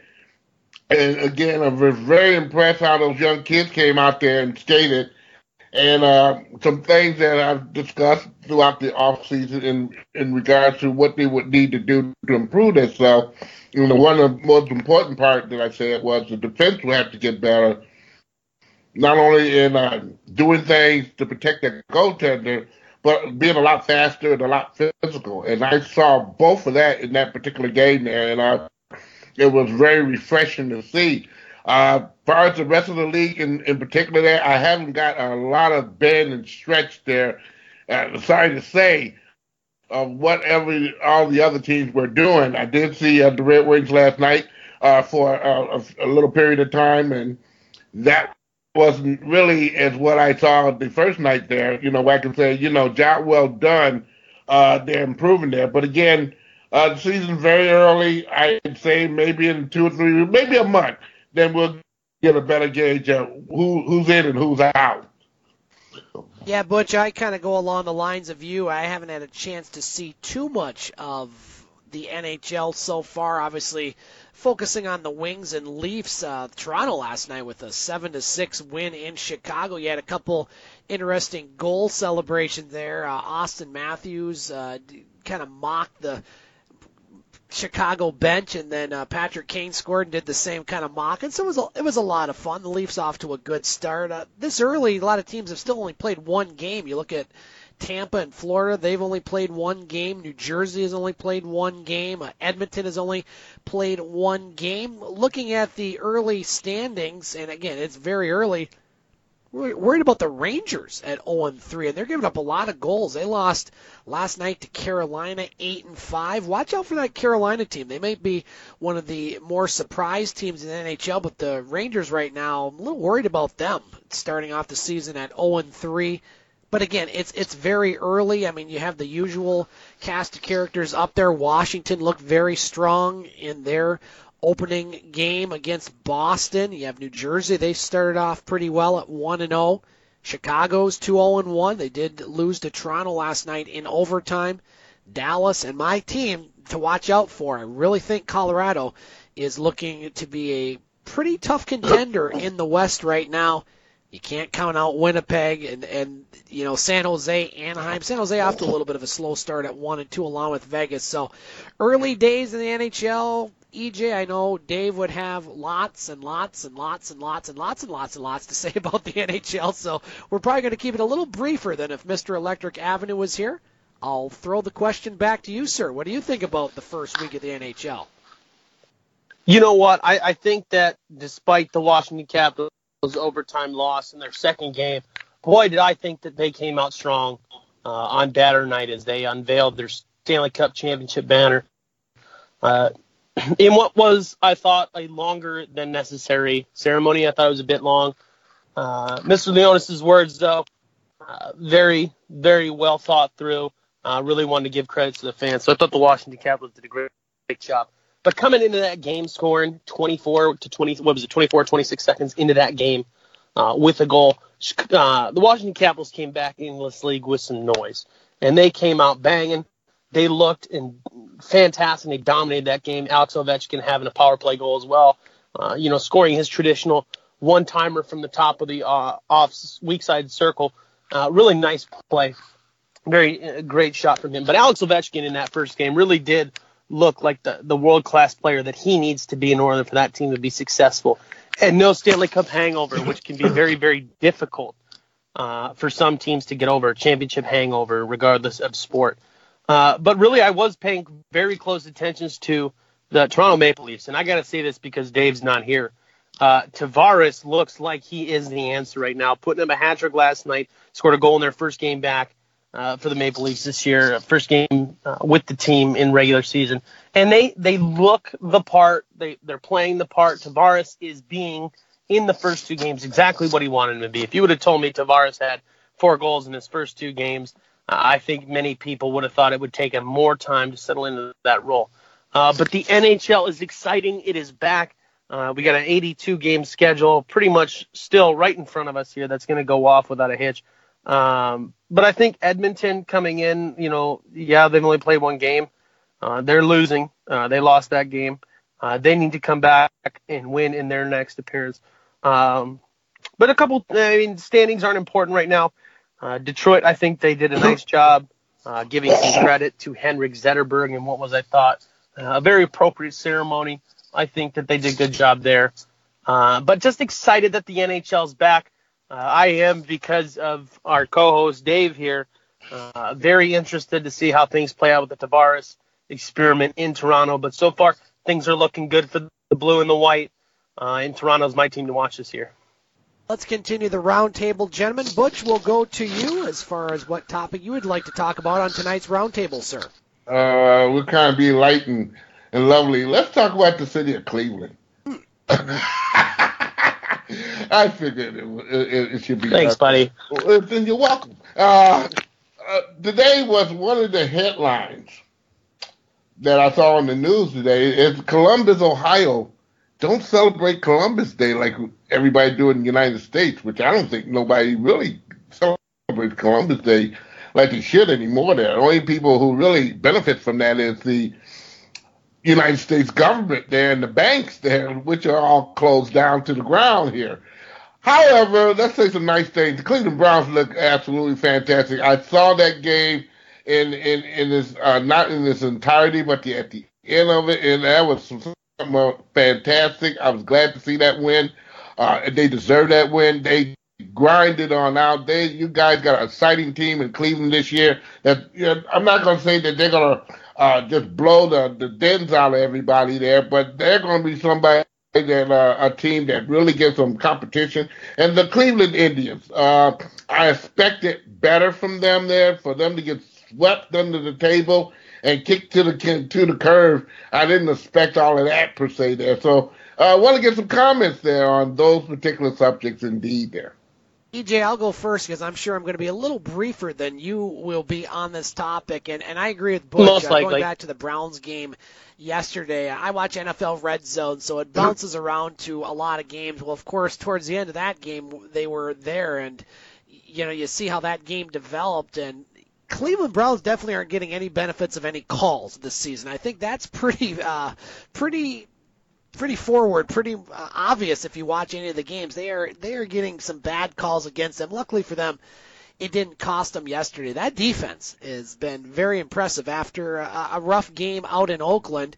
And Baker Mayfield, again, just kind of gutting it out, not putting up the flashiest numbers, but when they need him to make the throw or not to make a mistake, he seems to be doing a great job. It's really been nice to see his development over the last 3 games, and it was nice to see a kicker, Greg Joseph, although the kick wasn't the prettiest you would see. Kickers were having all sorts of issues yesterday, but a couple of them did pretty good, including Grant Gano, who had a 63-yard game-winning field goal for Cleveland. So very happy to see Cleveland win that game. First win on a Sunday and 600-some-odd games, I believe. And you look at that NFC North division, Cincinnati, they looked like they were going to lose, but they gutted it out and beat Miami. They're 4-1. You have Baltimore now at 3-2, and Pittsburgh and Cleveland both 2-1. Really, I think it's anybody's division right now. This is probably going to be the most intriguing division in all of football this year. The NFC East might be because of the teams aren't as good, but the AFC North, very interesting. And you look at Cleveland's schedule. I mean, they got some winnable games coming up. I think they play the Chargers, which that's not a winnable game maybe, but the way they're playing, they could easily be 5-0 as far as the lack of luck they've had in some of these games. So very nice to see the Cleveland Browns do well. Good for the city of Cleveland. Good for the fans. I agree with Butch. The Indians, I was kind of pumping them up over the last couple weeks on the broadcast, figuring that they really were going to do a little bit more. Now, I wasn't 100% sure they're going to knock off Houston, but I did not expect them to get swept. I did not expect them to lose big today, but you got to give credit to that Houston team, looking to be the first repeat champion in Major League Baseball since the year 2000, if you can believe that, the New York Yankees, back when they had that stretch of victories for the World Series title. So, yeah, very, very disappointed with the Cleveland Indians. It could be the fact that they didn't play really any meaningful, close, tough games all year because of the division they were in. They pretty much had it going on, where Houston, they had a bit of a battle to win their division. Obviously, Boston and the Yankees have been battling, so maybe it was a case of just not playing important baseball, or maybe it was the case that Houston just a darn good baseball team, and they're going to be tough for Boston or New York. So, hey, mixed bag for Cleveland. I think the Browns fans are happy. The Indians fans maybe disappointed, but that's a football town, as EJ will tell you, and I think the Browns winning might be a little more on the pecking order as far as importance than the Indians losing. But we have a gentleman from the Ohio area that will give us more on his take. So, E.J. Russell, the floor is yours, sir. I'll tell you what, it sure feels more important that the Browns won, but we need to remember that the Indians getting swept in the playoffs is nothing that we expected. This is a team that recently contended for a World Series title, including taking the Chicago Cubs to 7 games and extra innings. Until an unfortunate moment in extra innings where the Indians end up losing that game. But the Indians should have gotten swept. I think we all expect them to be more competitive. Really, the bats just didn't show up. Frankie Ramirez had a home run in, I believe it was game 2. But Jose Ramirez really wasn't swinging the bat. You could feel that he wasn't swinging the bat with the kind of confidence that he normally does. And that was something that was a bit off. And that threw the Indians out of whack. Cleveland Browns, though, really the story of that team this year, as far as the successes that they're having in games and winning games, is that defense. They're absolutely fantastic. They're the key to winning right now. I think easily the most important fact to bring up is that Denzel Ward, our rookie, has 3 interceptions in his career right now, and that's in 5 games. Also has a forced fumble. 25 combined tackles, has really shown up and been the kind of player that we've wanted him to be as far as a rookie goes. But the defense shown up. Baker Mayfield looking very, very comfortable. At no point during the game as I was watching, and it was a slow-paced game, one that as a player you easily could have lost focus in that game with the way that it was getting slugged out. Baker Mayfield looked confident and comfortable every time he touched the football, even after making mistakes. In the fourth quarter and in that overtime period, as I was watching him move the team down the field, Baker Mayfield was making confident throws into middle, into traffic, and connecting. Had a good completion percentage throughout the game. Less his interception, though. I thought he played phenomenal. So Baker Mayfield in that defense. Carlos Hyde, Jarvis Landry, you can continue to name those guys. There are so many integral pieces on this team that without one of them, I think the wheels fall off. But the Browns playing with confidence and that defense and Baker Mayfield injecting the energy that he has been the key to the Browns being successful. So go Browns. Happy to see him get another win. It was arguably the worst game-winning field goal I've ever seen, barely making it over the bar. But Browns get the W in a game that most people picked Baltimore to win. Let's continue the pro football talk, gentlemen. And week 6 of the NFL had its usual unpredictability, close games, some blowouts, and, well, one thing is certain. 2 favorites right now in the NFL after, 5 games have to be the Los Angeles Rams and the Kansas City Chiefs. The Rams win a close one in Seattle, tough place to play yesterday, and the Chiefs take care of what was the best-ranked defense in the NFL. Butch, I'll go to you first. 5-0 Rams, 5-0 Chiefs. Are we looking at a Super Bowl matchup, or what are some of the other things and notes that you saw in week 6, I believe, of the NFL, or is it 5? I get confused, but what happened yesterday in the National Football League? I think it's week 5, I do believe here, but, give or take, it's a correct. Week. My math's bad. Week 5. Yeah. Oh, boy.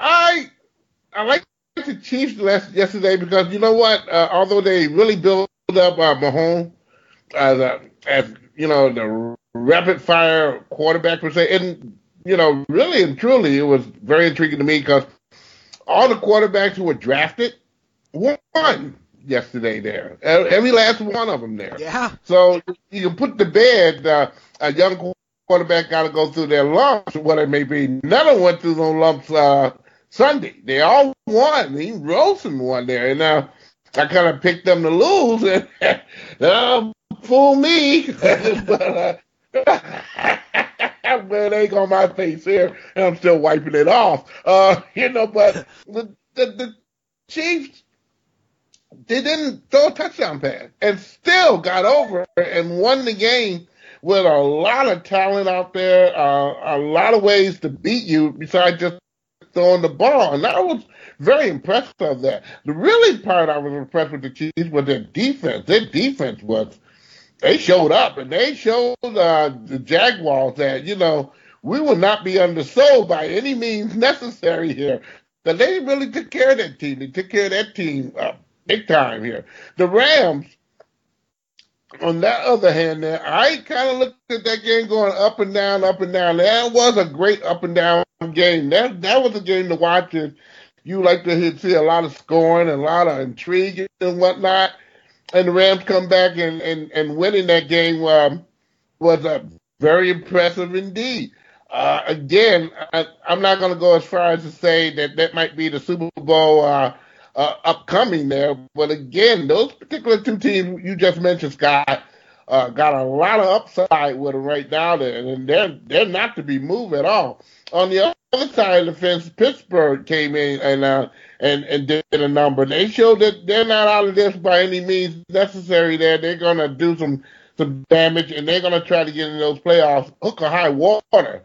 The Lions, again, thanking Crosby as he shot himself in the foot several times in the game at Ford Field, because just look at this, he misses 4 field goals and an extra point. Just look at if those points were made and those field goals were made, what would have been the outcome of the game there. Not saying that the Lions would not have did some other things, but again, it showed me also that the Lions have to do a better job of wiping teams out of the world here when it comes down to playing every week in the NFL. Teams are better than what you say they are, especially when they play the Lions. Okay, because the Lions get so far so tough, and again we see Golden Tate out there being a child again. Hopefully, if this guy is a great football player, if he can get his maturity in check And that spread on, although this week I understand that the coach got in touch with him on those touchdowns that he scored, and that if he ever did that ever again, further action will be taken on him here. That did stop, but again, throughout the last portion of the game, the clowning came back into play. So, I don't know. I'm impressed with the Rams. I am impressed with the Chiefs. I'm just going to kind of like wait till this kind of the snowball effect of the NFL kind of grow here. We're going to see some surprises here. I'm quite sure. It's definitely a fun league to watch. Butch, we lost EJ real quick. I'm going to try to get him back on the horn, so to speak. We may have to go to a break. Let's do this. Let's take a quick break, and we'll be back with our last portion of the game here on Eagle 95.1.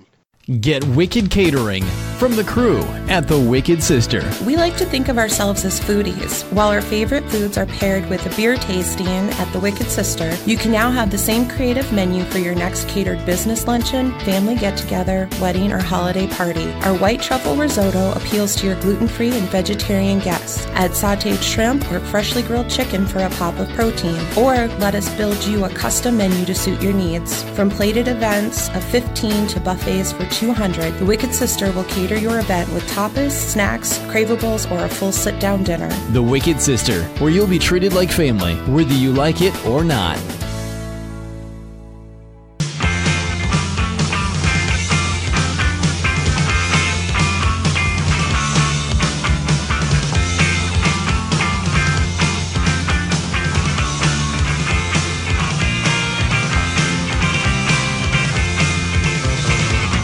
Saturday I took a walk to zip her head. I met a girl there, it's yawn, there's nothing dead. Punk rock girl, please look at me. What do you see? Let's travel around the world, just you and me, punk rock girl. Welcome back to the game on Eagle 95.1 and online at thegamesportshow.com, thegamesportshow.podbean.com, or on YouTube.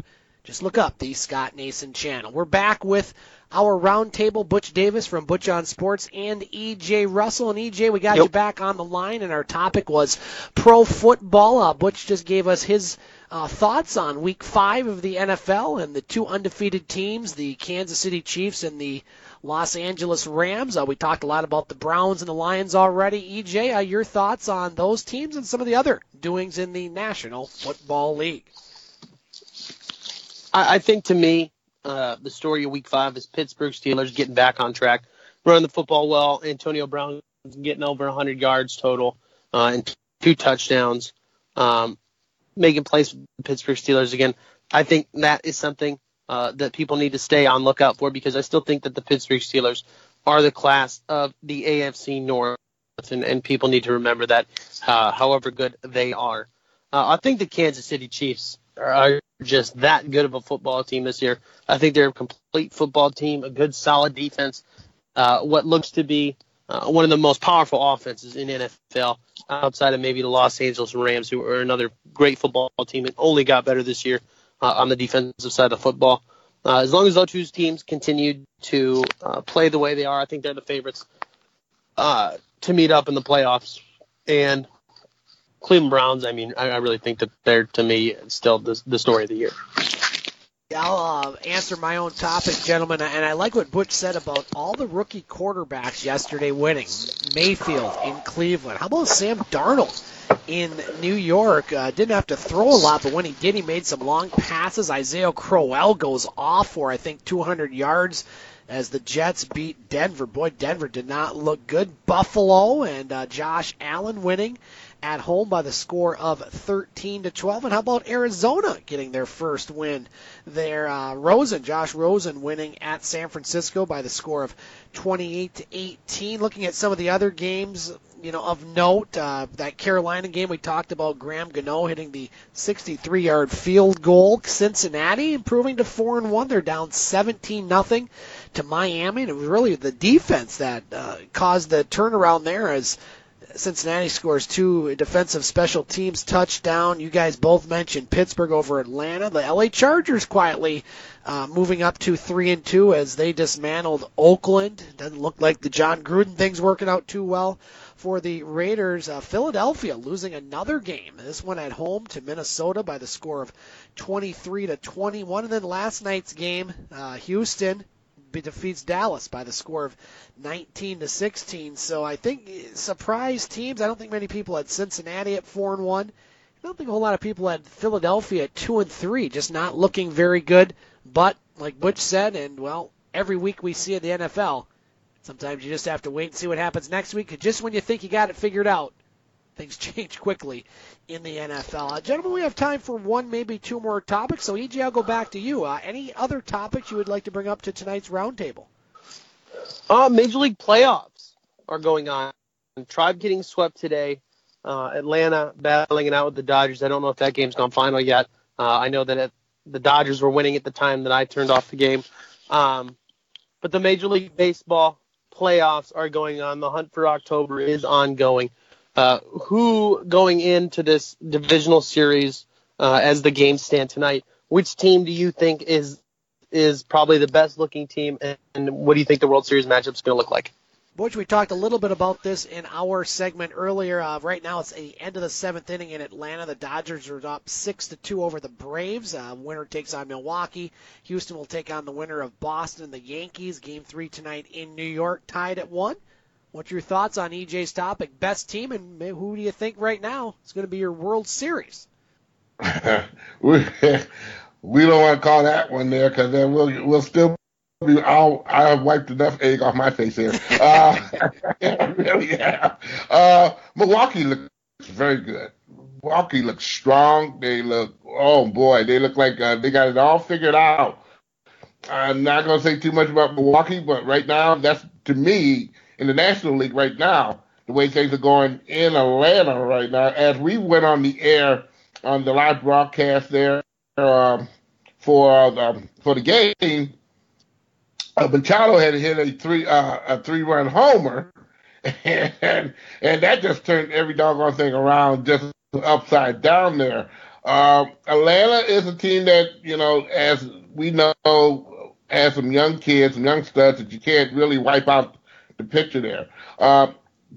Speaking of pitching there, we don't know who got the advantage in that there between the Dodgers and Atlanta there. So again, if the Dodgers win today, that game is over and done with here, and they can all pack their bags and get ready to go to Dodger Stadium or whoever. No, it'll be Milwaukee, I do believe, will have the better record there. They maybe go to Milwaukee to play there. But again, looking at that, National League is hard to figure out. The American League, per se, there is either New York or Boston. Not giving any too much stock to what I saw in Houston. Houston seemed like they got all the buttons of pushing at the right direction at the right time. They wasn't all that gunslinger as they were last year, although they did win 100 games. Houston, it looks like right now that's going to be the team to beat in the American League, regardless of who shows up, Boston or New York.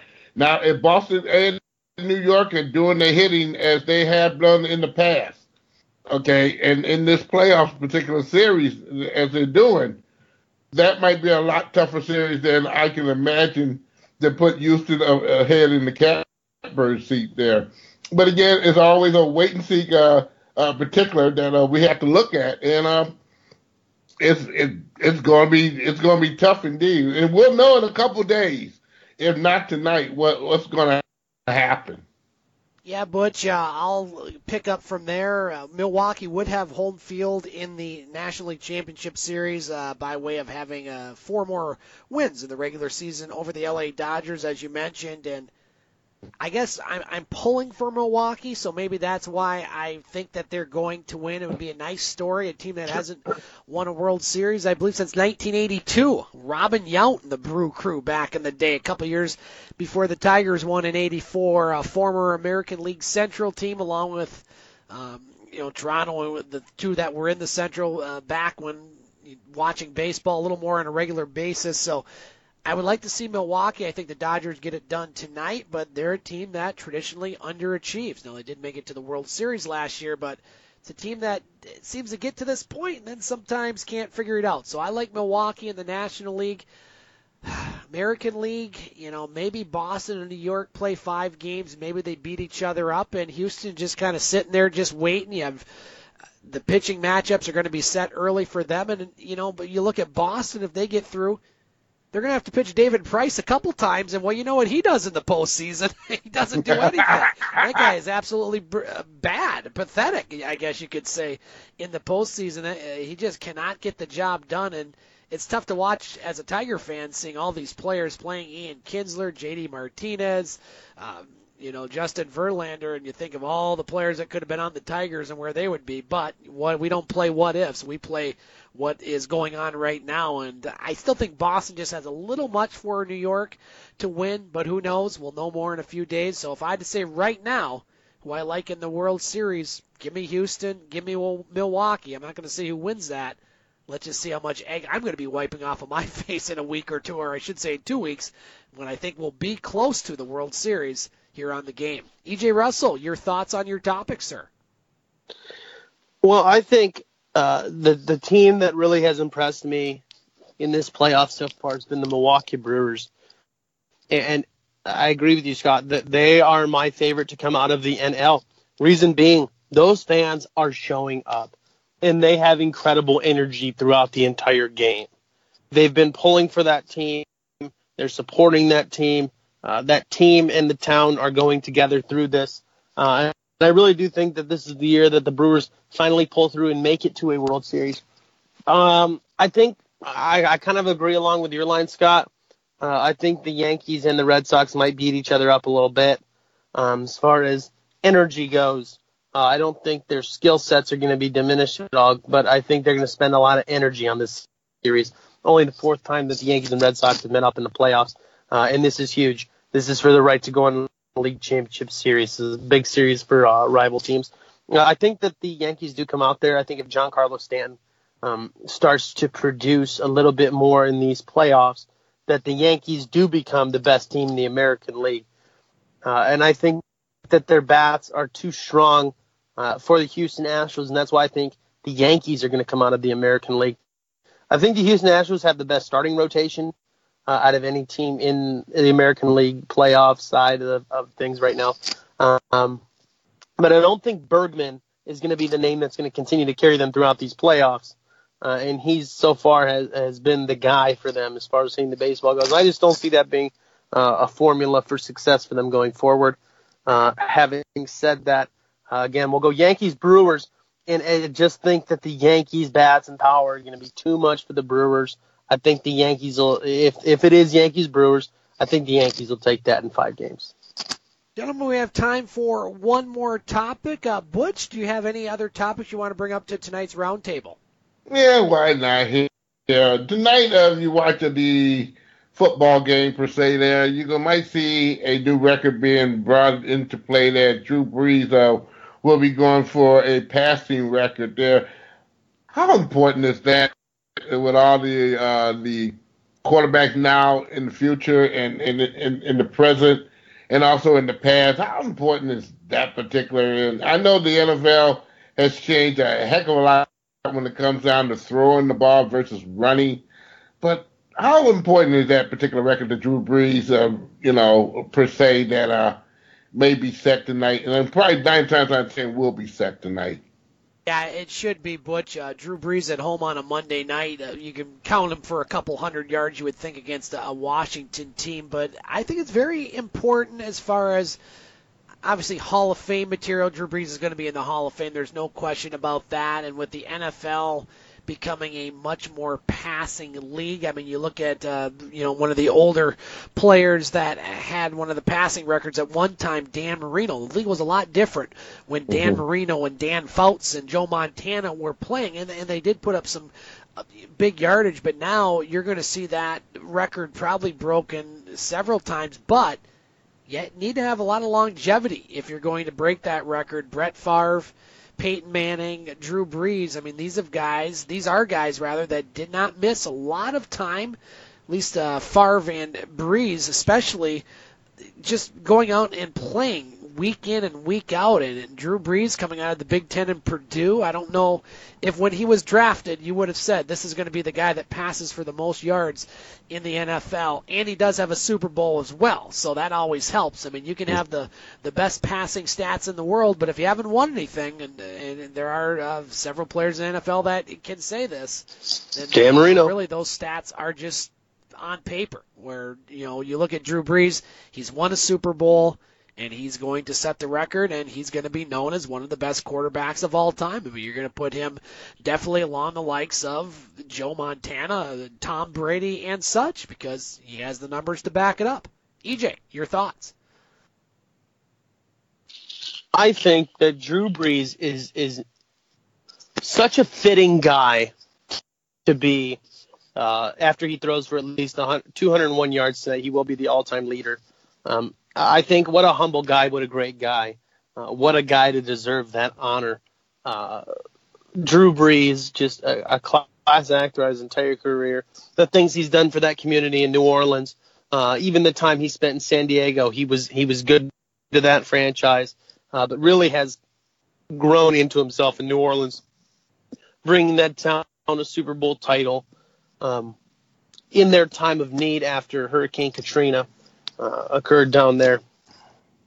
Drew Brees is, in my opinion, the most underrated quarterback of all time. Undersized guy, has had to move from team to team because they thought he was done, and they dump him off, move him to the New Orleans Saints, a place where people's careers used to go to die. The New Orleans Saints never having a ton of success in their time in the league.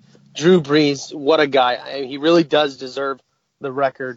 If you haven't seen his work off the football field, I encourage you to look it up, get into it, because this is the guy that doesn't just walk the walk or talk the talk. He is the talk. He is the walk.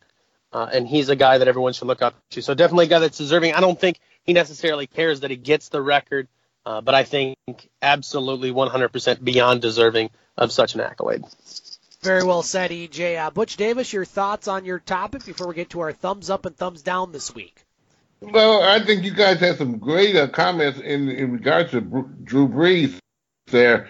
This is a guy, I'm looking at his record book and what it may be, was not all that thought about in high school there. As many football players who's made it in the NFL has not been always thought of as this big bad boogie bear to come out there and shake the ground on running there. This is a guy who was relegated to the B team and worked his way up. I enjoyed him in San Diego tremendously there. So he always had that, what you call that fighting spirit. And he gave San Diego's team a run for their money when he was out there playing. He was never out of a game. He changed the culture when he went to New Orleans there. Because New Orleans, as we know, was always that losing team that really just couldn't get over the hump. Had some great players per se, but again, just couldn't get over the hump. Drew Brees changed all of that there with some of his fighting spirit. And I can never forget when when the hurricane came and New Orleans came out that particular night just wailing away, just beating the brains out of everybody, and that they called on and ended up winning their world's championship. The only one that they ever won, but at least, winning one versus the Lions not winning the Super Bowl at all, that means a whole heck of a lot. But he's done a whole heck of a lot for that New Orleans team there. And you can't do nothing. And whenever I have met him to do an interview or to get words of wisdom or whatever it may be on what was going on, he's always been very humble indeed in treating the media at best, to give them the answers they need, not being fresh, not taking this game where you owe him something or whatever it may be. For the person that he is and he's gone through per se in this league there, it would be fitting for him to break the record. We're not going to talk about him as much as they talk about Peyton Manning. They may not talk about him as much as Tom Brady, but he sure has going to be in the conversation of what he has done, not only for the National Football League, but the cities that he has played in. And we go back to Purdue, okay? Purdue wasn't all that up to snuff either until he came on the scene with Purdue, and Purdue was a team to be reckoned with in the Big Ten. So, again, it's very deserving that he gets that accolade there. And be the all-time passing great. Again, he may not get all the accolades and whatnot as some other quarterbacks have in the past, but again, he's right up there. Well said, Butch. Great round table. Gentlemen, let's get to our thumbs up and thumbs down for the week. I will start. We didn't get a chance to talk about it. I didn't watch it, but of course, if you watch the highlights over the Sports Center and such this weekend, it was another UFC fight night, UFC 7000 or something, whatever it was, UFC, and Conor McGregor 229. taking on a Russian guy, I guess we'll just call him, and there was UFC 229, there we go, and there was some WWE-like antics after the match as the winner there, Mr. Khabib, jumped over the hexagon, the pentagon, the octagon, whatever it's called, going after a few of Conor McGregor's crew, and then somebody else walked in and went after McGregor. It was like a bad episode of Monday Night Raw, but I think it was real. Maybe it was real. Well, the person that did get the realest is Conor McGregor. In his last two matches, he's 0-2, and he's made $150 million. So the joke's on us, and thumbs down to that whole debacle in the UFC. Thumbs up to, well, all of us on the game, including E.J. Russell, Butch Davis, Dave McKagan, Katie Woolen, who couldn't be here tonight, as I had a chance to update our website, thegamesportshow.com, and we're not just putting episodes of the game, including this one that we broadcast from the Wicked Sister, Dave shows from Soo, Ontario, but I put all the sports content on the podcast page, including Butch On Sports on that page, my segments with Paul Van Wagner, Sioux Eagles hockey broadcasts, and just a lot of good sports material. And as I was putting that together, I just thought of when we started this whole venture, myself and Dave, and then Butch very early on, coming on board and, having some ups and downs in the process, trying to get a good product out there, something that's very unique, that you don't hear really anywhere as far as what we do, and especially on this show. This is the mothership show right here. The game from the Wicked Sister used to be Coffee with the Coach back at McDonald's. Then we made the switch to the game.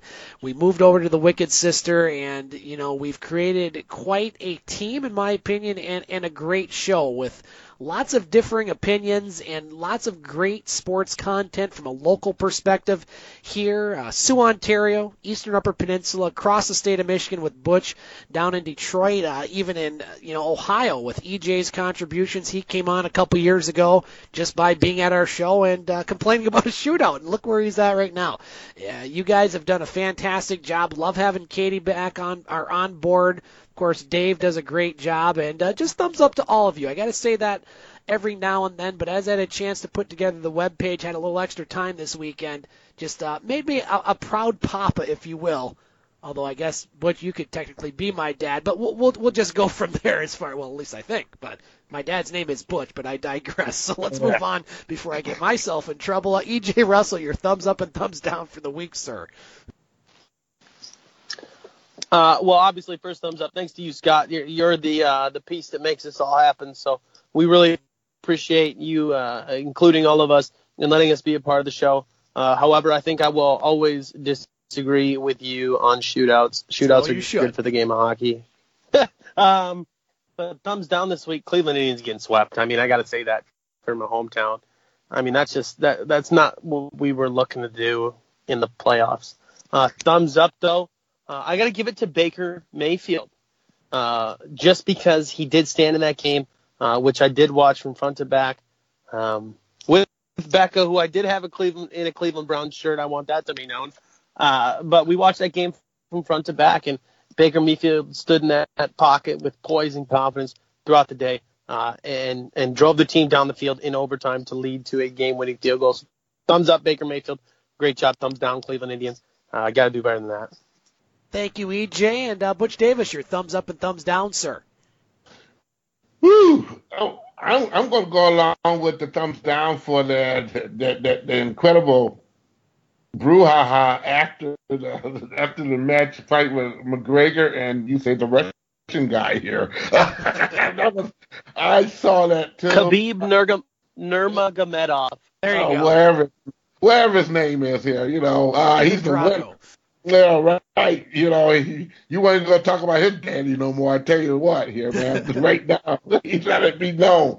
That's a joke. I'm not a huge fan of MMA and all this other good stuff there, but again, it's something that many people take a liking to. So you can't put it down on that perspective there.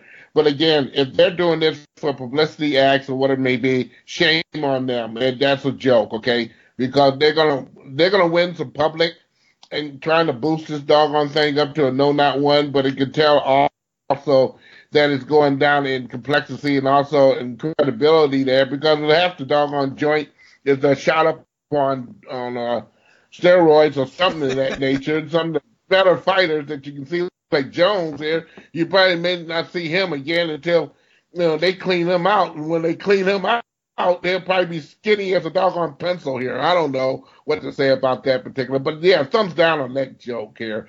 Good luck when trying to win some people to try to watch the next MMA match here, whatever it is, 1,001 or whatever it may be. Sound like me, Butch. I just don't care. Thumbs up. You just mentioned about the game and how that all comprised and what it may be. We got to mention one guy here who basically, is an unsung hero to this whole situation here that got you and I together. The gentleman, your old former boss, Carl, okay? That's right. Carl Monroe. He is Carl Monroe is that's the person we got to drag on in when I come into town here, which I will make a huge attempt to go see him there. That guy, he, with some persistence and whatnot, got us together, and that's when I ended up being on a morning show at that particular station there, and I met our other co-worker who was, I feel bad for him in Blacksburg there, all that hoopla, whatever it may be. I watched it to beginning there, and I thought that was incredible, only for that team to lose like they did. I mean, God. The colleague there, we met on that morning show, and he asked me about me. Yeah, Paul, big time Paul. Asked me about what kind of football team do I run with, and I don't know, just something came out of me. He said, not a doggone one of them. I'm from Oregon here.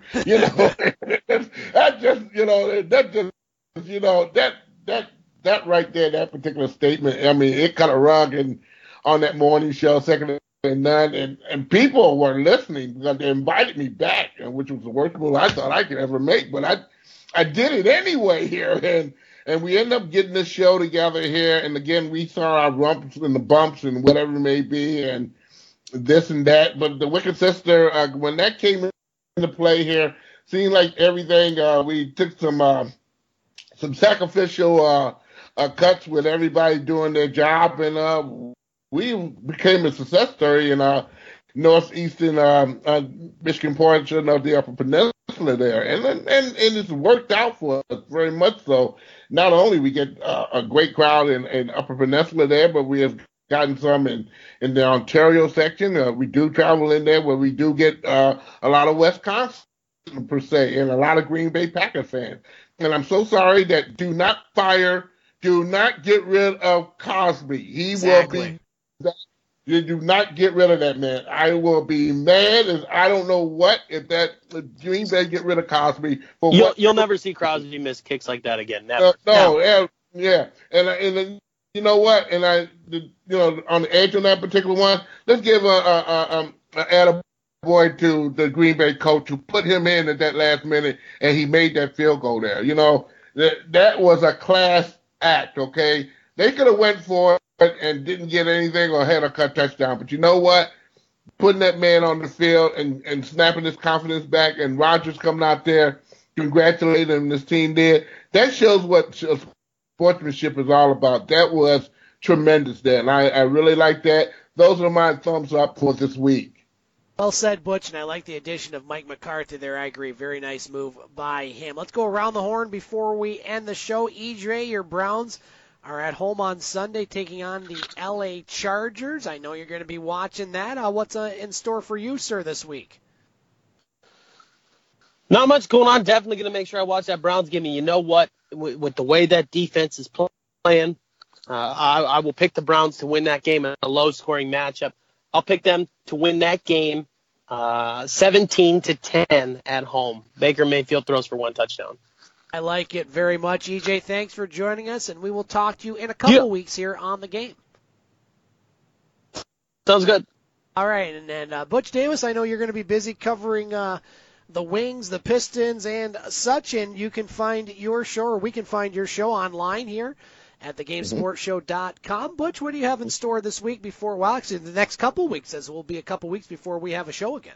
Well, a couple weeks, we'll start with tomorrow there. We will go over some of the high school who have made it into the playoffs, and we'll also go over some high schools that maybe have an opportunity to get in the playoffs there, as that's not finished yet there. We're going to exclusively do a good period of the show tomorrow on high school, the high school sports and whatever it may be. Not only that, but look at what's in the wicket for volleyball per se, and also some cross country, as almost this time is coming for cross country to have their state runoffs and whatever it may be in there. We're going to deal with that tomorrow. Exclusively just deal with a lot of high school stuff there and kind of get the pro ranks of rest. We will do some pro stuff, but exclusively the high schools tomorrow there. And also with try to deal with the Pistons per se. And also, golly, it's a bye week next week for the Detroit Lions. And I'm on, I'm kind of excited because I don't have to worry about none of it at all. Golly, sleep in and watch TV or let the TV watch me. Absolutely. Butch Davis joining us on the game. Again, you can find his show on this webpage, podcast page, or his page, Simply Butch2. That's TOO.podomatic.com. Butch, thanks for joining us, and we will talk to you in 2 weeks here from the Wicked Sister on the game. Will do. All right, that's going to do it here on the game. Don't forget, Dave McKeag will have his shows this week from Sports Center Bar and Grill and Northern Superior Brewery. Butch will have his shows over the next couple weeks, and we'll be back here for the game at the Wicked Sister on Monday, October 22nd. So until then, thanks for tuning in. Have a great night. Keep it locked here to the game on Eagle 95.1. See ya!